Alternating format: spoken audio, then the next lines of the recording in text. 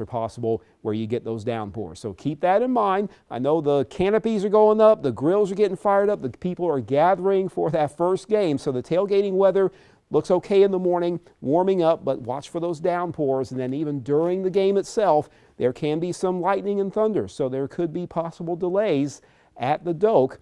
The activity should start to subside as we go into the later portions of the game.